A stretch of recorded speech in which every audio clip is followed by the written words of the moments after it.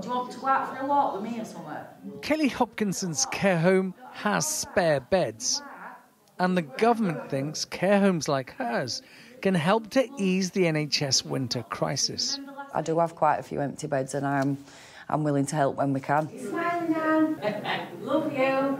They want to move thousands of patients who are well enough into care homes to free up hospital beds. Kelly says she's ready, but no one has called. I could take 2 a day, you know, if I make sure I've got enough staff. I've got 17 empty beds sat there. I've had no contact. I haven't had one inquiry through today. So I don't know. I don't know why they're not making contact if they're under that much pressure. Steve Barclay hopes these measures will ease pressure on a buckling health service, and that some of the 13,000 people across England occupying hospital beds, despite being medically fit to discharge, can now be moved safely into the community.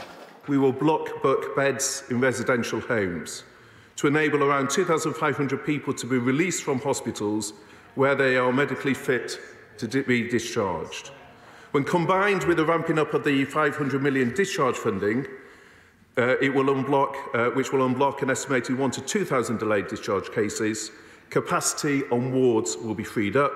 Health leaders say the government's move fails to address the root cause, a workforce crisis in the health and social care sectors. Although people might not need treatment for the reason they came into hospital any longer, they still have multiple comorbidities, so multiple illnesses. They might have frailty or dementia. And putting these patients who might need ongoing medical care, putting them into a social care setting puts more pressure on that sector.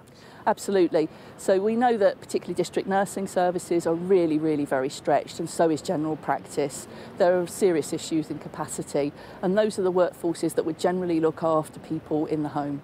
The move will create some desperately needed capacity, but the warning for the government is that this is a short-term fix at best and not a long-term solution for the NHS. Ashish Joshi, Sky News.